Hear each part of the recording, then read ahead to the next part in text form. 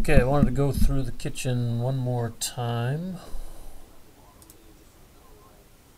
We have two cabinets here. That is 12 inches deep with flush toe kicks.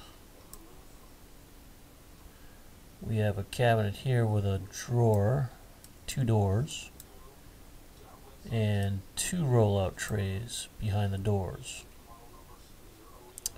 We have a Super Lazy Susan in the corner. The tray looks, there's two trays that look like this. One's on both of them on fixed shelves.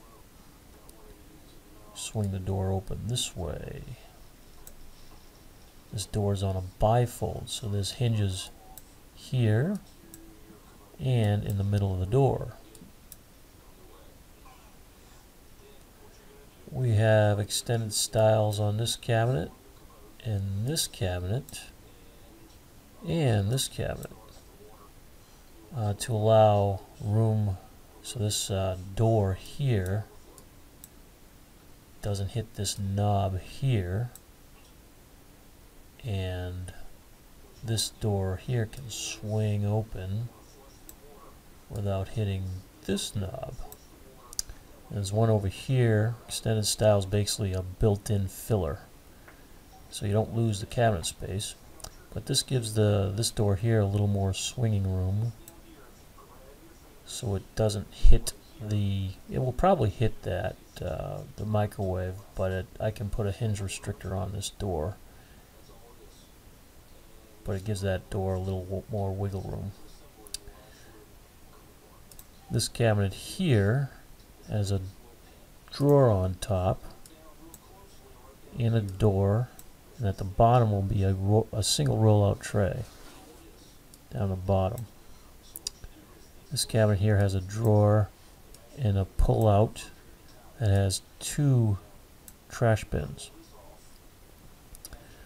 We've got a valance going across the window and a shelf on top that allows you to store items on top of the shelf over the window. The farm sink cabinet. This is a 36 wide farm sink cabinet, and the sink I would get is a K6427. This is a double bowl sink, but they come in single bowls too, so it will be a different sink. The reason why I would get it is because it makes it easier to install, because I have a little bit of a flange right here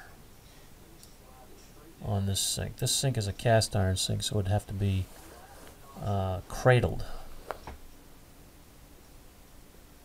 Cradling a sink is about $150 over and above the cost of installing the cabinets.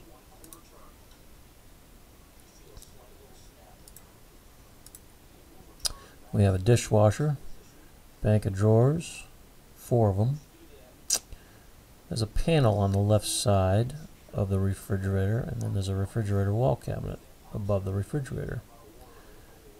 I would recommend a countertop depth refrigerator in this area. You can see the wall cabinet here to the right of the window. Now, as far as pricing goes,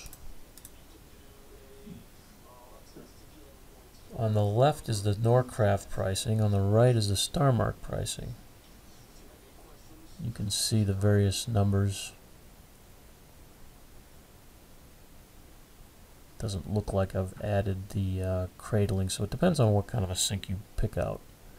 If you pick out a cast iron sink, then I have to cradle it. If you don't pick out a cast iron sink, if you pick out a stainless steel sink that isn't a farmer sink, then that would save you some money. Usually a cast iron sink is between a farmer's sink, cast iron sink is between $800 and $900 roughly.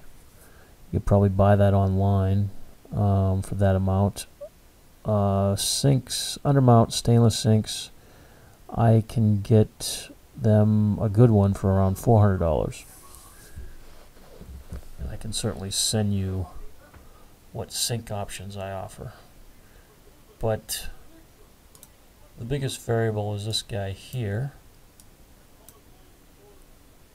These stay the same regardless of what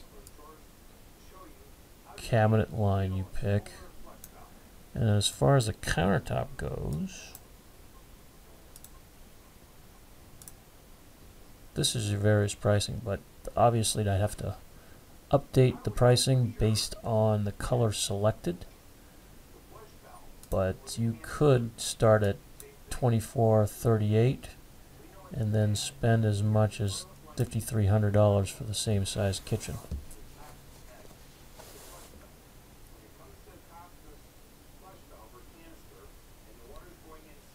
So there's various prices there. Feel free to pause the video if you want to go over this pricing.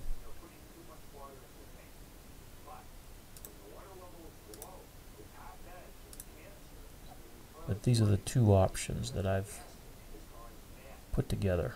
If you want to see a third option, let me know.